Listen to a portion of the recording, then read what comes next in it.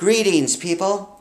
This weekend I'm considering going to this local left-wing bookstore. I need to do something different, and also I hope to maybe do a marketing effort or two while I'm out there.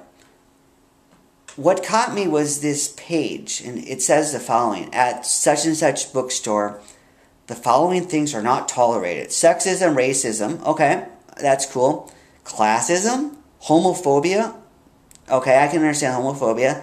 I know gay people, I like gay people, so hey, I understand that. Transphobia, ableism, and or any other behavior that is hateful and has the effect of policing others. Isn't the PC stuff here policing others? Classism, so you can't call someone a bum and you get kicked out of the place? Any other behavior that is hateful and has the effect of policing others. Of course, you couldn't be sizist. You couldn't call someone fat because that would be so horrible. And what's ironic about that is they claim there's a such thing as thin privilege. But in reality, if you're heavy, that probably means you're privileged because you're not starving. Hey, that's a good point, ain't it?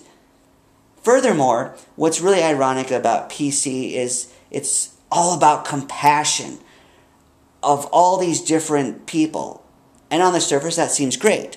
But when you get down to it, if you dare lack the compassion that these compassionate people have for all these groups in one single area, such as not having a bleeding heart for heavy people, then they will come down on you like a ton of bricks. They won't show any compassion to you. Oh, the irony. Debbie Ford, who was a shadow psychotherapist, would talk about this being the shadow.